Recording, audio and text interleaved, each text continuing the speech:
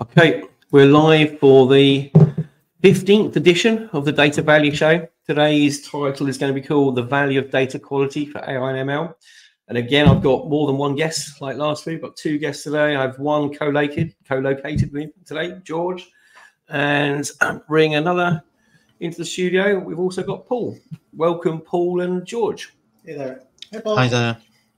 So I normally start with a little bit of an intro of background of how I've met or where I've worked with the people on the show. So myself, George has worked with us internally, helping us with our own governance and ISO maturity. Also being someone I speak regularly about a lot of things about data, but mainly about business value, which is my favorite topic. Before I rant on, I'm going to let George give himself an intro. We'll go into Paul. Yeah, so I'm George Miguel with Cambion, mostly dealing with information security and governance. But the way I got to there was through way of doing a bunch of large-scale transformation projects over the last decade. You and I started speaking about this. We'll get into history a little bit. Yep. When I was doing data transformation stuff, 5-6 years ago. Yeah. And Paul, a bit background about yourself. Sure. So I'm a senior research fellow at the University of Southampton. I'm based in computer science, but I actually work across a number of disciplines. So I also do work in philosophy as well. My primary areas of research interest include AI, ontologies, various topics in data science, and also work related to virtual reality. That's the computer science side of things. And then on the philosophical front, I do work on machine consciousness, the nature of human intelligence, and something called the extended mind, which is the idea that the human mind is not confined to the borders of the biological brain. So, that must keep you busy. It does. That's too many fronts to work on. But I think that what's common is a very data quality and contracts, ontologies is what glues all this stuff together. So I can see that the common grounds of the theme between all of those things you talk about. So we've got, and today we're very lucky because not only do we just have a talk, we've actually got some slides we can refer to. So this is the most professional one we've done so far, I think. So at some point we may refer to some slides that will help with the story. But on the description of the show, we had, I think, 5 bullet points. So we're going to work through them and see where it goes. So I think the first thing that we had on there was the history of IT transformations and the future transformations in the digital world. So George, you want to start with that? Yeah. So I guess to some degree I'm here to complain. We'll get on our soapboxes and moan about the world. Yeah. Well, so I started a new project not that long ago, which is another maturity model. This one for information security. Yep. And so the things that I'm really concerned about these days is governance at the executive and leadership level. Yep.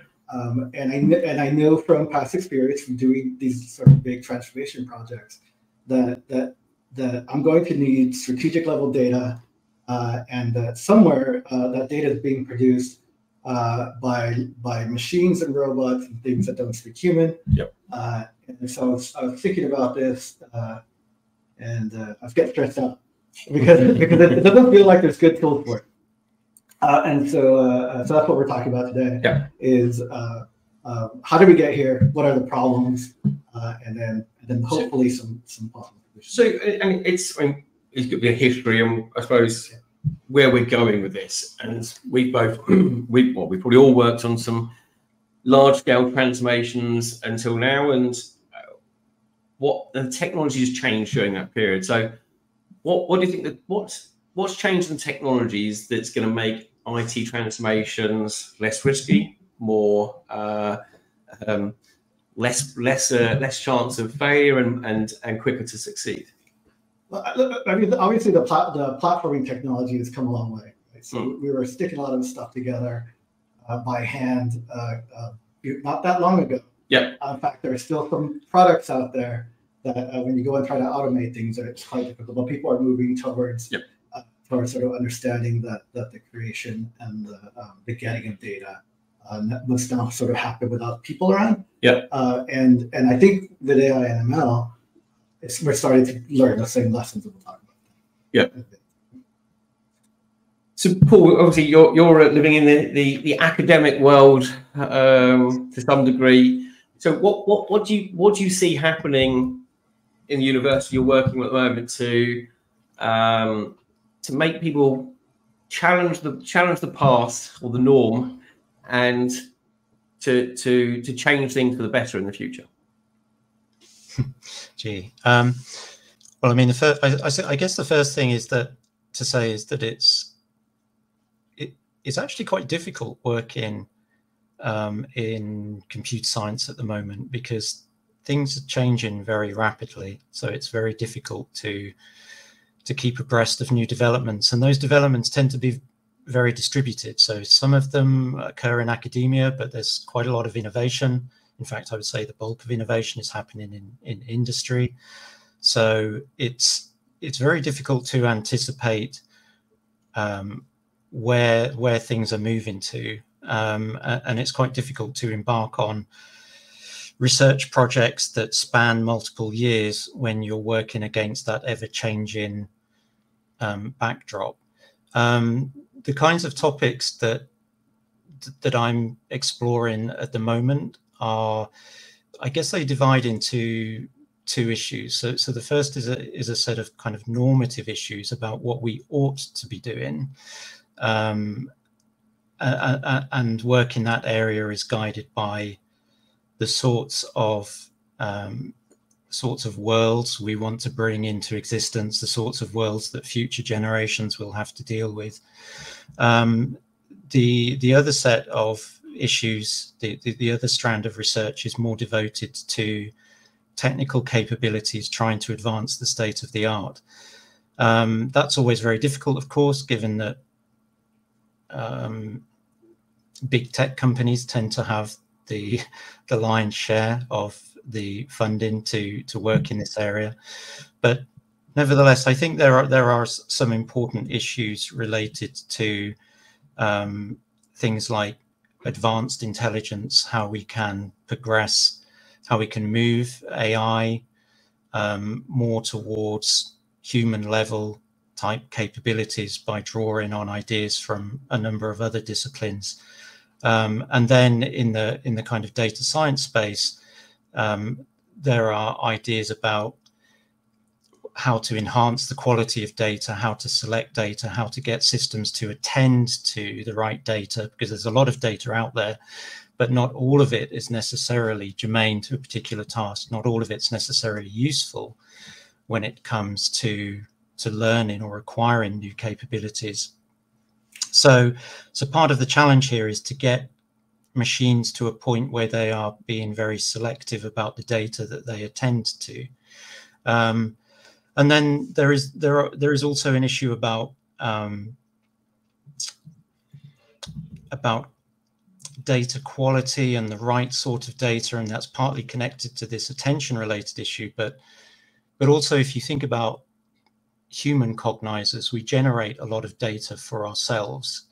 So everything that we do, every time we make a movement, we are generating data that gets fed back into the brain. And so there are issues here about how we might be able to get machines to generate their own data that then gets used for their own learning activities, their own learning efforts, and then that progressively bootstraps them to a more advanced level of intelligence. So that's kind of roughly where I am at the moment. A lot. Yeah, and I think there's a few things that I just tease a few words at it, and you're saying it, and one that I always like to use, and it's the art of the possible, and I think of art of what can be achieved. And we're here to talk about quality, and I think what's really good is there's a lot of talk on quality now, and I think that bubble that we lived in a world, we all know the data was bad, and we've been banging on about it. I think now the business is understanding the value in good quality data. And we touched on just term quality before we came in here, and it's kind of new, right? Yeah, and it's, I mean, also, let's actually, like, what is data quality? And everyone has different views on what's meant by quality. And I mean, quality, I'd say, is anything that affects the decision that the data is being used for. And that could be the data's missing, the data's not complete, the data doesn't have enough context around it, so it goes on to ontologies and things like that. And up until now, if someone says quality is, oh, it's in lowercase, it's mixed case, or they've got the same code for multiple things. And I think quality is much, much bigger than that. And I think ChatGPT, generative AI, machine learning, everyone wants it now. And I think everyone's being told, unless you fix the quality, it's never going to happen. Oh, yeah. Yeah. And so now we're getting to questions about quality, like you said, about the whether the data has sufficient context. As that's really where we're. I think, I gave Paul a call, and asked about some of the stuff. Yeah. We're having the same problems. I've spoken to them once a month. Yeah. I think everybody's going through it. Yeah, I think everyone is focused on. We got some. So let's talk about how we got here. Yeah. And as I mentioned, we've actually got some slides. So what's going on? Let's go to this bit. Here we go. Excellent. So here you go. So do you want to talk through some of this stuff? Yeah. Oh, next slide. Sorry. Here we go. Sorry. There we go. Yeah. And so I think what we want to think about is the history, right? Because this is something that it didn't just happen. It didn't happen, right? So when I first started really doing data transformation stuff, I don't think we've never really thought about data. And then somewhere along the line, 2014 comes along, and we're thinking about we'd start doing data transformation. We've joined up all our systems, and I think 2018 was maybe when you and I started talking about data transformation. That was the first time I really heard. I mean, it's not the first time we talked about it, but that's when everybody really started to talk about data quality. And I think before then, we've been talking about is data lakes. And people just kind of dumping everything in one place and sort of hoping for the best. I think you're wrong. I think when quality first started coming, it was all about the quality for it to be migrated to a new environment. And I think all that's doing is looking at that, making sure that quality meets the migration activities or requirements. It doesn't actually address are we fixing the quality of this data for us to make better decisions to affect our company performance better. And I think we've moved on a little bit from people talking about other aspects, missing data, inconsistent ontologies. We talk about different domain ownership, who owns that data, single version of the truth. Well, yeah, and I think that's what I think the conversations we have with other people in the industry is that a lot of people are starting to look at having these centralized data pipelines. And everybody's kind of getting data, right? So rather than putting data in one big place, I think what we're all trying to do is make sure that we're getting as close to the sources of data as possible. And now you've got these two questions, right? Which is, you go from where's my data, how can I get it, and how can I use it? Those things are like really, really sort of tied together. And I think that's where we've landed after all of this transformation. I think it gives us a couple of problems now. Right? You go to the next slide. So now we've got this whole organization with a bunch of different domains. So when we talk about domain, I think when I was a developer, I guess 10 years ago maybe, we all thought we were going to do data domain-driven design, and that we were just going to go around the organization and land on one domain. But it's like near impossible, because we have these different tribes of the organization, all with their own languages. So you just can't you can't jam them into one domain. You can, but it's a monumental. Yeah, so I think this is where I think Conway's law has been brought up in the past of when you structure your department based on how your business operates. and then that ownership comes in. Is okay. We put the ownership on how my business operates, but that's not how we want to use the data. We want to use the data where it's crossing all those different domains and being used collectively. And I don't think we're quite there at that level of thinking of, and maybe that's where ontologies come into it, or actually tying these things together, tying all of these different domains together, and actually creating derived data sets that's across those domains that are solving business problems. Yeah, so we've got a lot of problems that we're thinking about the solutions. Another problem, if you go to the next guy, is I've had some great conversations about this at SKID with talking to people. Some of the people I talked to sort of said, "Oh yeah, I've got a lot of data now. Yeah. I used to deal in small amounts of data, but now when you have these strategic sort of considerations coming into the data use, and it's the same people using that data as the operational data. So people thinking about what's going to happen next month, how many seats do I need in my data in my customer service center, and then at the bottom, that same data is being used for things like observability and security, and you care about milliseconds. Yeah. So joining all these data sets up and getting these sort of that level of fidelity at the year-on-year strategic level, it's also created another sort of reason why the data is messy. Yeah. So I think this Sonny just put a comment there, and I think we're going to talk about it at some point, but data contracts. Okay. Yeah. So we're talking about domains and domain sharing that data, and I've Andrew Jones, who was on the panel we did at Big Data London. He wrote the book on PACT, which is data contract book. I can't remember the actual title. And yeah, so there's a big. Everyone's talking about contracts now. I don't know if everyone knows the best way of using them to some degree, but yeah, we recognise that each of these different domains need to provide contracts for that data to be used, and then multiple domains provide those contracts. Those contracts can be collectively used for other things. And the reason why I brought this up, one, I know it's on the slide, but Sonny's just put this question up here, and it's a hot topic at the moment. So Convoy, a very large logistics company in the USA, they prided themselves. They were very proud of their buy into data contracts, being a data-driven organization. All those use cases you've heard in the past of looking at making sure that you do the maintenance on the trucks at the right time, where you don't replace things till they need it, looking at the best timing to achieve these particular things. There, Chad Salmonson, a big LinkedIn voice on data contracts, used to work there. He's gone off now to create his own company. I mean, the company's gone bust now.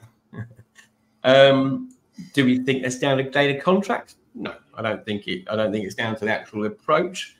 We'll get into data contracts a bit, and like everything else, it's a tool, and you can't blame the tool. Right? Like there's probably some people behind things that we're making those contracts, and but it could be all the staff that work there left. I don't know. There's a slight joke. I think most of them did leave actually, but I to solely to answer your question, I don't think that the downfall of Convoy was down to the approach for data contracts and data quality. Maybe they didn't start early enough. Maybe they should have started sooner. So just a couple more. So the next, the another slide, yeah. Yep. So right. So you get all this data, and so now everybody. So maybe 4 or 5 years ago, everybody comes along and says the robots are going to save us, machines are going to save us, and then come on, sorry, yeah. And I think this is kind of this is a pretty common, if you've ever worked in a place where the vendors show up with their chatbots, they show up and they sort of say, we're going to get rid of all your low contact data, your low value contact. Yep. And there's this sort of inflection point that we're told where it's just cheaper to have ML and AI. And some people will take care of the really expensive contact. And what happens though, if you go to the next slide,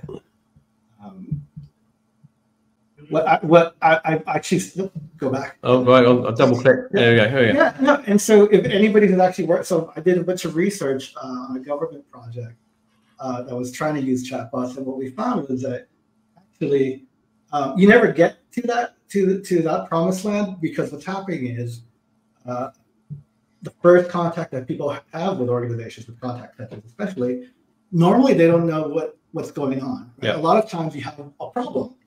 And if you have a problem, you have to contextualize it within the domain of the organization, often through multiple parts of the organization, right? Yeah.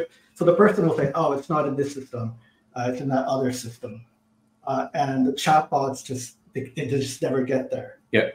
So that's the third problem we have. So we have all this data, it's got all these domains, it's got all this fidelity, and then we have this idea that we're going to do machine learning to fix it. Yep. But it's actually because the data doesn't have the right context, and because people are the way we are, you just never get to them. So, I mean, we've got one of the topics there, and I think you just touched on it there, and I love your view on this one, Paul. We've got another question we'll come back to in a minute, but it's the human and non-human in the loop. And we, well, as humans, we have a lot of context and knowledge that we probably don't know it's there, and we can infer it when we look at data. And we need to provide as much of that context as possible to the machine learning for it to not hallucinate, but actually to make better informed decisions.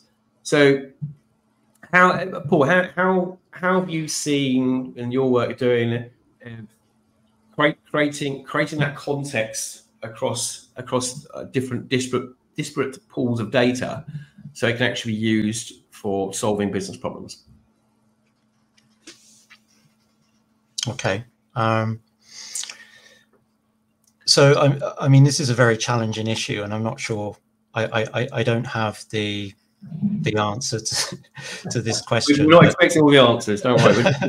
But I mean, some of the work that we're doing at the moment is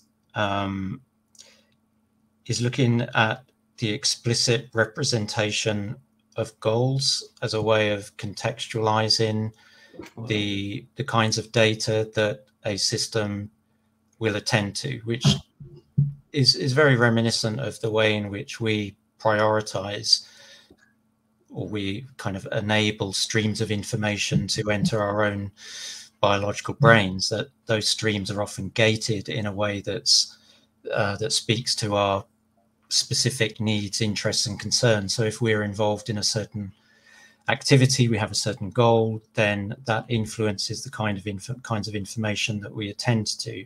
So that's one way of addressing this contextualization problem. The other strategy that I've been looking at is to use ontologies in different domains, and attempting to map between those domains in a way that enables AI systems to generate context-specific response that don't violate constraints regarding semantic coherence. Maybe we can talk about that a little bit later. I appreciate that's incredibly vague. So it's a good segue, right? So, I mean, so this is where people who are doing this kind of work on a day-to-day basis now are landing, right? So this is a quote from a company called SenStreet. They have models trained on financial data, right? And so what they're looking at here is saying, look, you can take generalized models and apply it to things, but you're going to have a hard time. Really, what you need to do is really make sure that your model is trained to do the tasks that you need it to do. And you're starting to see, not just, this is like one company in one area. And I think what you're starting to see is other vertical slices, rather, where people are concentrating their efforts to solve a very directed problem. Yeah. I think that's the challenge at the moment. I think you mentioned this a minute ago, Paul. It's getting the right information to solve the problems or the business challenges that we've got, and the more we can actually help with the human in the loop or not human. As humans, if we can help to validate the information we can, and then provide the best chance of actually making the right decision, it's going to be the way forward. But it's how much does the human need to be in the loop? I mean, when can we sit back and it work out the gaps on its own? Yeah. So I think the question probably is, how would we know whether we need one or not? Yeah. So look, there's some pretty high stakes stuff and there's some pretty low stakes stuff, right? If I'm using ChatGPT to do the content for my website, and it goes a little wonky, you don't really care. Yeah. On the other hand, something like medical AI, medical chatbots, there was this big promise I think that was made that they would help a lot with alleviating the problems that we have with access to medicine. But what happened? Actually, what it turns out is that if you have is that a rash or is it cancer? It gets pretty high stakes really fast. Yeah. And so you definitely want a person trained in that data, first of all. Yep. Second, that person needs to be a doctor or at least understand medical stuff pretty high. So I think back to what Paul said, it's like it depends on what you're trying to do, and then second, you kind of want to think about how automatable is this? I think the risk associated to it as well. And I think I suppose we train algorithms on the historical data, and that historical data has had that human in the loop. Going forward, we're going to have more historical data that's never had any human intervention, and we're also in a situation where we're getting older. I'm getting older, and the people actually been there and done it in the old ways, they're becoming less involved in these, and the same with doctors and things like that. They're going to get less involved, and we'll be relying too much. We'll be relying even more on the AI and ML to verify the quality or give us the decisions. Yeah. So we care about the context. I mean, ultimately, so Paul's my buddy, and I call him when I hit these problems. Right, I'm sort of thinking about how am I going to design my new model. It's got probably some ontology that I want to do. What is an ontology? And in fact, I called Paul, and it was a complete coincidence that I haven't spoken to him in months and months and months, and he's working on an IoT ontology, right? So I mean, let's double down. We use that term nowadays, ontologies. Yeah. So I mean, we'd use the word quite a bit. How would you, in layman's terms, how would you describe it to? There you go. It's one for you, Paul. How would you describe it to Joe Public?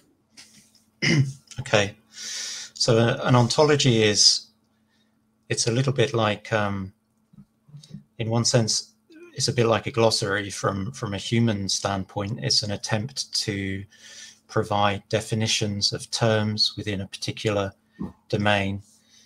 What makes it different from a standard glossary or thesaurus is that the terms within an ontology are represented in such a way that they are amenable to machine processing. So rather than provide a human readable definition of terms, the terms are defined using logical axioms that enables a machine reasoner to make semantically coherent inferences over the ontology.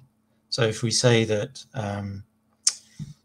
that cancer is a disease and a disease is a type of process, then it can infer that cancer is a type of process, it's a type of disease and a type of process.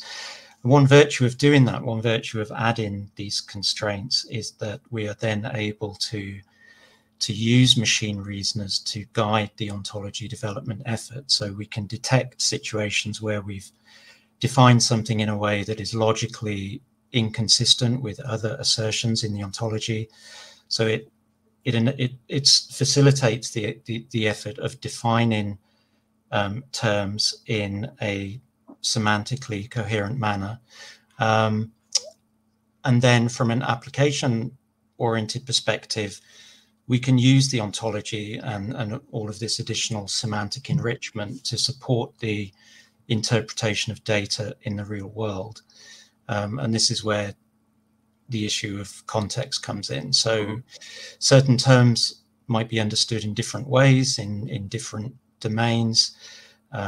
If one is able to match data to a particular ontology, then one is given a semantic lens, if you like, through which one can look at that data and interpret it in the correct way, in a way that is aligned with human-based forms of understanding that data. So it's funny. So I reach out to Paul. He's knee deep in this problem. Yeah. I'm thinking about it, and what I got from Paul, tell me if I'm putting words in your mouth, was that ontologies suck, right? It's difficult to know which ones to use. It's difficult to sort of understand what's going to be right there. So, I mean, we touched on this just before, and do you think that they're bad because we haven't got any standards? Why did Paul? What was the difficulty you were having? So the difficulty. So I've, as George said, I've just been developing ontologies for the Internet of Things, specifically looking at issues of security, and there are a host of challenges. So first of all, the quality that there are on existing ontologies out there that target the realm of IoT devices, but their quality is very variable. So some common problems are incomplete ontologies that are inconsistent with our kind of higher level understanding of more abstract terms like processes and objects, ontologies that are very poorly documented, so they look okay, but it's very hard to understand what the designers of the ontology actually intended the ontology to be used for, or what its contents are. So it's very difficult. And then, of course, you've got issues like terms that just nobody knows how to define, that, that just our definitional understanding of certain things is still unclear or obscure. You see this a lot in philosophy. So if we take a term like knowledge, for example, philosophers have been reflecting on the nature of knowledge. What does knowledge mean? What is knowledge? They've been reflecting on this ever since the time of Socrates, 2,500 years, and there still is no consensus. So if you're trying to build an ontology that features the term knowledge, then you have problems, because there is no consensus definition that you can draw on and that you can represent in the ontology. So then you have to resort to, I want to say your best guess, but you have to kind of survey the existing literature and come up with one that satisfies the most constraints. That's in the philosophical domain. I'm sure that you encounter that also in industrial domains, in applied domains like financial operations. I mean, ontologies in security are also problematic. So terms like trust and trustworthiness, the meaning of these terms is still very obscure. There's very little consensus on what these terms mean.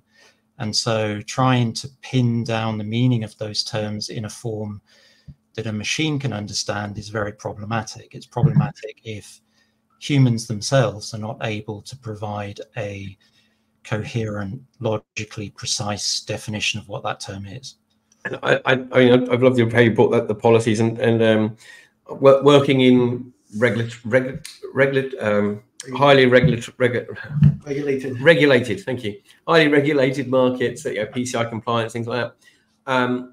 There's policies that PCI 3.2, 4.0 coming out soon. They're words. They're written in words, and they need to be converted to code that actually satisfies that policy.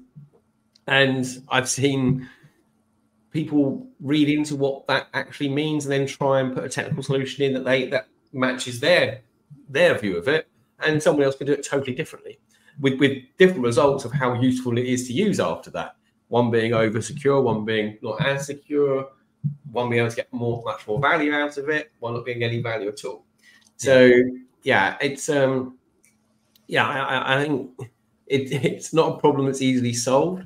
But I think the more that we can write policies going forward, we write these things, we can actually give that context, give that ontology of how it can actually be implemented, and in a common way, which goes back to standards.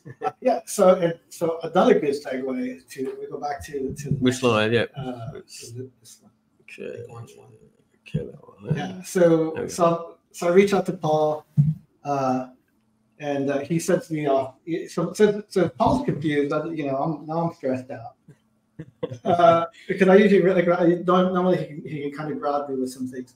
So I go off and I do a bunch of research. Right, this is never good when you're trying to do something practical. And now you're off reading research papers. So this guy, you may or may not know him, Thomas Gruber, who basically wrote a lot of the papers that have led us to where we are on ontologies and sort of this translation approach to portable ontologies. Sounds like something we want to do, which is thinking about how you can take ontologies and sort of transfer them and translate them and have them talk to each other. And there's a lot of neat mathematical symbols if you want to read the document, but the thing so I'm reading this, and the thing that this really just knocked me off my seat, right, is the guy says actually the problem of meaning, we're going to sidestep that. We're going to do a bunch of work on ontology. This is 30 years ago, and so we're basically built into the way that we do ontologies is an exclusion. So we're saying we're not going to deal with meaning. We're not going to approach this problem of what it means for something to mean something. So as you say here, it was just kicked down the road. Yeah, and we're all kind of wondering. And I ask you, and you ask your buddy, and we're all asking each other. And it turns out that somebody left a little bomb for us back there. This guy, by the way, you may or may not know this. He's got Siri. Oh, is he? Okay. Yeah. So when Siri is clueless about what you're trying to ask it. Yeah, it's his fault. Yeah, well, yeah, he didn't think it was a problem. He didn't think it was a problem to solve. So back to data contracts. Data contracts are really sort of nice. Maybe for today, slightly brute forcing way to address this problem. I like data contracts, right? I think they are kind of at least a step forward. In terms of giving us some idea about what the data is for. However, as Paul said at the beginning, the contract has to have some goal. I think if you're not thinking about what the contract's for, you're doing what the thing that I can't stand, which is box drawing. Right? Yeah, and this is where contracts may be used in this data contracts, and this is where I have some beef sometimes with people saying it's a new thing, knowing from the payment world, ISO 8583 from the 1980s or whatever it is. No, I wasn't using it then, but it was created then, a little bit after. But it's describing the structure of a payment contract, and how the payment and any associated step of that payment, authorization, a request for information, a refund, whatever it was defined. Here's the attributes. That's what you need. That describes that particular activity. I think it's good that we've moved that into data world, but I don't think it's that new. And I think you're right. I think we're pinning all our hopes on having contracts that are going to solve this problem. I think it goes back to we need context. We need to actually have a common understanding of each of these attributes that is agreed upon. And we know how hard that isn't just in a small organization. And I've got a question from Philip here from hi Phil, long time no speak. Thanks for Big Data London recently. Yeah, you'd like interesting thoughts of data steward in defining data quality measures and owning those measures. Yeah, yeah. I mean, I think that you're getting to, in fact, good segue. Yeah, shall I go and get a slide up as well? Yeah. That one, which is our slide? There you go. You must have been reading ahead, Phil. Next slide. Next slide. There we go. Next one. That's contracts. Yeah. So I mean, look. So last bit of philosophy, then we'll go back to the real world. So this guy, you may or may not know him, Wittgenstein, came up with this thought exercise about private language and what he said was like, look, it doesn't matter. Doesn't matter what your thoughts are. The only thing that really matters at the end of the day is the common definition. And so yeah, it's the social aspect of language. I think that's in people. Like a contract isn't going to do that. You could point your machine learning at the data, but it's at least not today. Maybe like 10 years from now, 20 years from now, when the big event happens and the AI takes over, then we'll be able to create context. But I think for now, like what are we saying about the data? Right? So, and that requires communities. And communities require stewards. And yeah, I think it's good. I think you can't have one steward put into an organisation and they are the de facto person. If they're ruling by that Ryan Fist approach, it's never going to work. I think what you mentioned there was that community. I just wrote down crowdsourcing, and I know from life basically, when you're on a journey, you've got to take people on that journey. And if you go and tell them this is what we're doing, we're going here, without them knowing why they're going there or the route they're going on, they'll put in resistance. They may not even want to go. But if you're able to create the right story, saying that we're going on this journey for the right reason, and you've done it in a community way of getting them to agree or even challenge it, you may optimize that route slightly because of some input. But I think, and I'm hoping that the ChatGPT, the community on LinkedIn, a lot more people talking about this stuff. It's not being defined in isolation. We've all seen these books being written. Maybe some of them I use at university, but they're written in I'll say an echo chamber, maybe a smaller bubble. And I think the more we can get these discussions out, even using ChatGPT to help refine or to help us get over some of these disagreements, I think everyone will know what the Beetle looks like, and is it a Volkswagen or is it an insect? Yeah, but look, so back to the real world. So we got this problem, right? So we create all this data. We've got a lot of domains to cross. The domains go across organization, and then like this just like bounds and mounds and mounds. Yeah. So I think the problem that me as well, as engineers, that we do is that we sometimes put the technology first. Yeah. Right? Oh, or the tool. Oh God, yeah.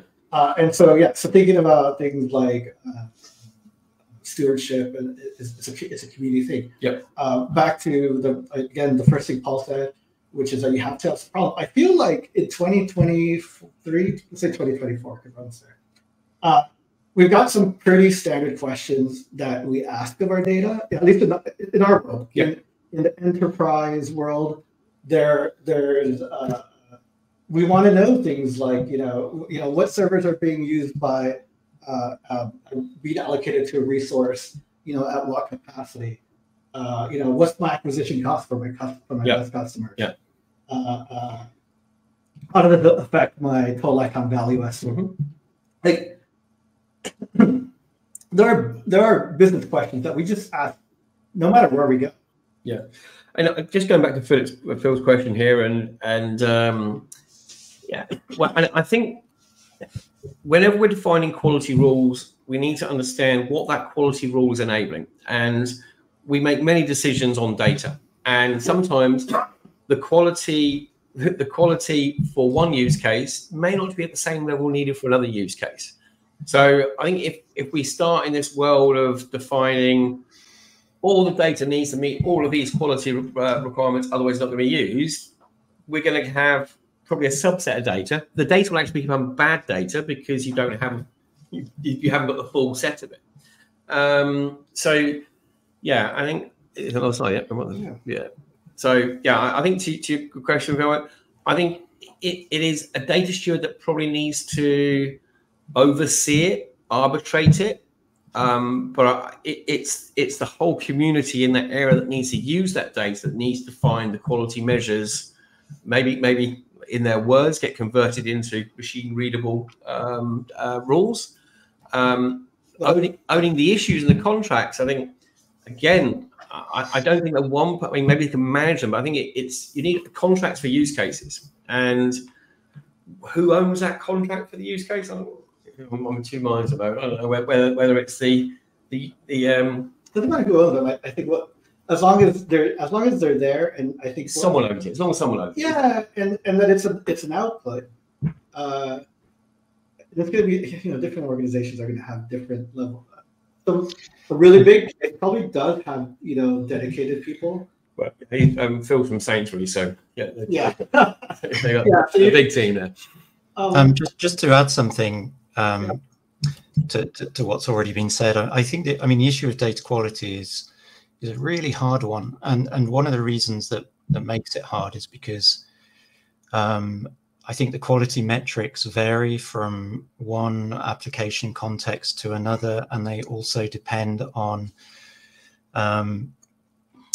how you're going to use that data and what the data is. So to just give one example, in machine vision, we might think that having crystal clear images is the best kind of data that we could use to yield a machine vision capability.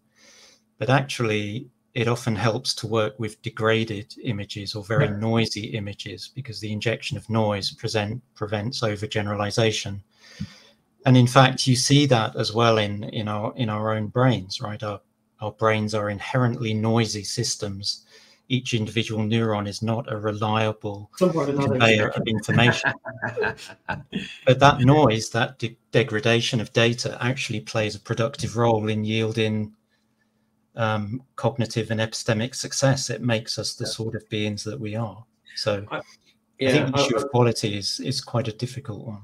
It is, and you touched on something there that reminded me. I was at a conference last week in New York. It was a spatial data conference at the Columbia University, and spatial data it was really interesting, honestly. It was for me anyway. And one of the ones on there, we were talking about quality of images, and they were doing analysis of forest fires, and then looking at the forest fires to determine how big they were, how long that vegetation was burnt or no longer being beneficial to the environment with regards to carbon monoxide or carbon dioxide, sorry, or taking out reflecting the sun, what effect is having on the environment. And they were saying that the satellite images, as long as the cloud cover is less than 8%, they could use it. Anything more than that, it was useless. And the word that came out, I loved it, was embrace imperfections. And we're all humans, we all get imperfections, but the data always is going to have imperfections as well. But not every imperfection means that data is no longer usable. In the same way that you can have a contract for that data being used. It may be that it has to have no cloud cover to be used for a plane landing or something autonomously. But in those cases it may need it. But for the purpose of actually assessing the area that's just had a fire, maybe, and they were saying less than 8% was good. So here we go. We got another one. So no, and the good. It's almost like you're reading the next slide.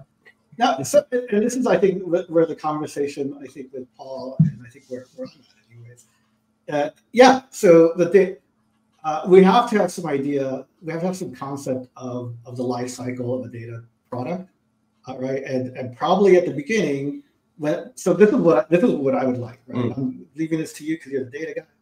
If you and your buddies can solve this for me, I'd be really happy. We're on it. Okay.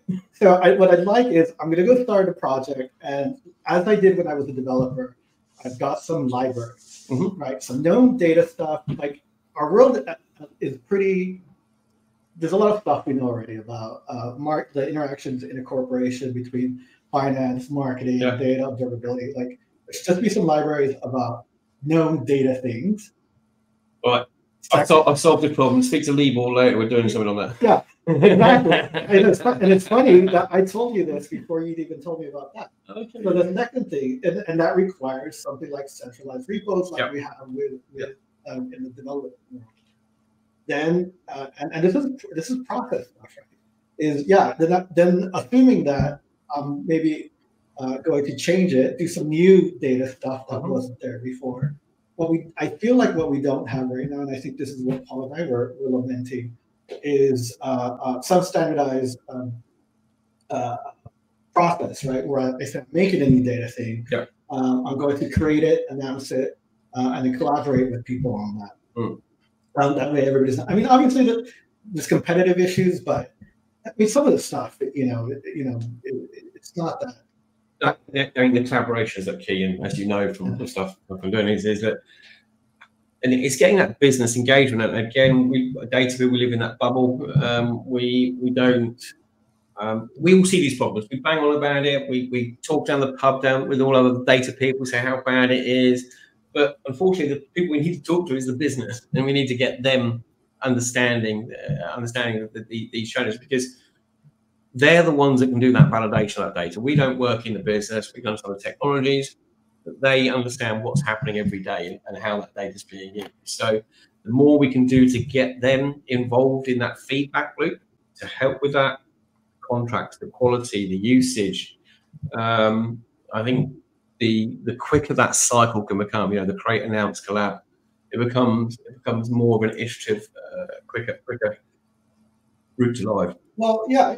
And so the reason I wanted to have this discussion, right, is because, look, if we have words for these problems and for the possible solutions, so ideally, maybe a couple of years from now, I go into a new organization, and the non-data people, the people in marketing, the leadership people in marketing, finance, HR, they know that they're going to ask me, is my data going to be able to do these things? And they'll have like a shortcut for saying, does it follow this process of going from invention to maturity? And is it in step 1 or 2 or 3? I think when the business end starts to do, when my end starts to ask the data end for this to be in place, then that's when I think we'll know we succeeded. Yeah, I think we are going in the right direction. More and more people are aware of it. I did a post the other day, which I haven't got back to. It was a really good response about the role of a CDO, where they report to an organisation, and and I think data way of thinking is we're going to become more embedded in the C-suites. So you're going to have CEOs at data savvy. You're going to have a CEO, hopefully. You have a COO that's data, or even a CCO data savvy. Well, I'm proving that because I'm a CTO data savvy, I think, anyway. So I think we are moving into that world where it's data literacy, data enablement, whatever you want to call it now, is people are much more aware of this stuff. I suppose it's the same. Don't you look about IT, when people were still doing very manual processes, they didn't know the art of the possible of a workflow of what can be done, or automation of what can be done. And that's given now. Everyone understands it. I think when we are moving into the space where data people, the business can understand what data can do. And if it's our role in this world while we're still here, giving back to the communities to try and show that art of the possible to business, to let them know what can be achieved if they do these things. Yeah, and I think the way to do it is for them to. It's this podcast. Yeah. No, but to have a language, right, about what questions. Yeah.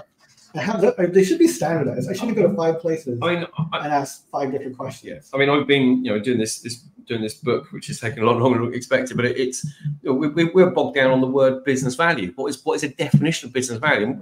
We were on that for months with different iterations and people, maybe not that months, but we're going backwards and forwards and go what it actually means. And I think the more we can actually come to a common understanding of what we're talking about with these things, even with data quality, with data contract, I still think data quality is not clearly understood. And when we talk about, we talked just before we talk about quality of missing data, wrong attributes, inconsistency, we never talked about the quality of the ontology that's on top of it. That's not normally talked about, and that is the next level of quality. Is that data set with the associated metadata, is it fit for purpose for the decision I need it to make? And we're a little way off that, I think. Well, I think at least we're talking about it. Yeah, we are. So we got 5 more minutes. So we could come on for ages, but I've got a few more bullet points that we haven't. So we talked about fidelity kept coming up a few times. We want to go on to this. What are levels of fidelity? Or so I think those 3 levels, at least for me, those are the 3 that I've seen. Is you got strategy. So you got the gods above, thinking about what's going to happen next year and 5 years from now. You've got your operations people in the middle. They want to know how many people do I need to bring into the call center next month. Next quarter, what's going to happen. And then there's down you've got the computers talking to each other, and then you've got the weirdos like you and me who are trying, something's gone wrong, and we have to go look at the data, and we care whether something went down, at 0.001 millisecond after or another. I think having an awareness that those are different things. And that when the gods above are asking you to mix all 3 of those, that you're about to step onto the highway and get clobbered. I think being able to say, look, you're asking me to do something really crazy now. And it's going to be difficult anyways. We can do it. But I think for us as the people making the systems, it's really important to just be able to talk about things. In common language. I mean, Val, hi Val, shout out to Val. He used to, I think it's EasyJet with that, but 11 definitions for the word of flight. And that's with a well-known airline. So and we do make things difficult for ourselves, I think, sometimes. So coming back to 3 minutes left. So I think I think one we haven't done is the balance of cost versus the value for AI edge cases. So I probably want to finish on that. Well, so those edge cases, if you go back to the chart with a little arrow with a little robot on it.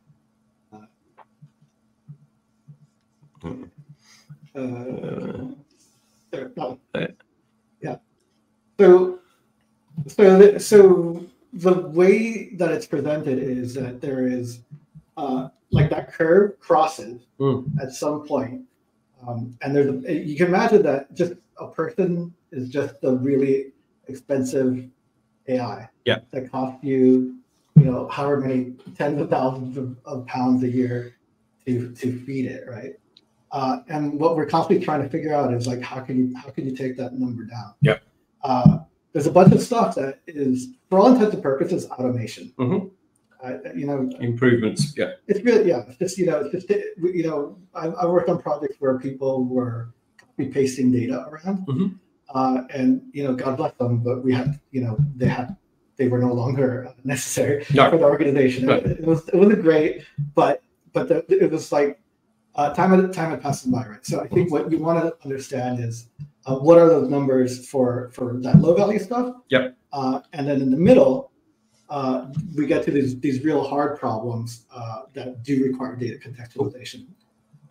And so the value starts to come in when you can contextualize your data without having to have a doctor. If I don't need a doctor to make sense of my data because I created it in such a way that it's useful for the machine learning, then that line's going to get closer and closer. And then there's just going to be a point that, until Paul and his AI takes over, it's going to be quite a while before you know, and then people are still going to be like, they're still going to be these really magical context-making machines. Yeah.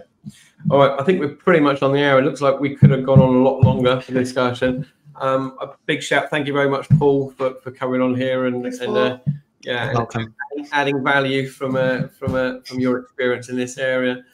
Big shout out to George for coming along and some great slides. So next week we have data as a revenue engine. I think we make the timing. I need to work out. It may not be 9 AM PST because I think the time zone changed in 1 week. So it's definitely 5 PM UK time. We may have a change on that. And if you want to catch up with Paul, reach out to Paul. You'll find him on LinkedIn. It took me a little while to find you though. So Paul, if you want to put your LinkedIn contact on the show details as a comment, people can reach out and connect to you there. George, your details. You're on there. George is on the original one, so click on the link to catch up with George. Anything new coming up you want to share, either of you? Anything interesting happening? Well, just to say that that we're continuing work on ontologies for cybersecurity and Internet of Things. So we hope to make that all available soon, and hopefully that leads to a more concerted effort to develop ontologies and standards for other industrial sectors. Cool. All right. Looking forward to seeing that. And if anyone's in London tomorrow, we have our monthly data meetup, low-key data meetup in Old Street at Tabernacle Street at Q Bar. So usual place. You'll see the usual suspects. Come down and check that out. I say the show's next week with Solomon on there. Did an interesting post about data contracts recently. If you want to check that out, it seems to get a lot of attention. So thank you everyone for tuning in. And until next week, thank you. Bye-bye.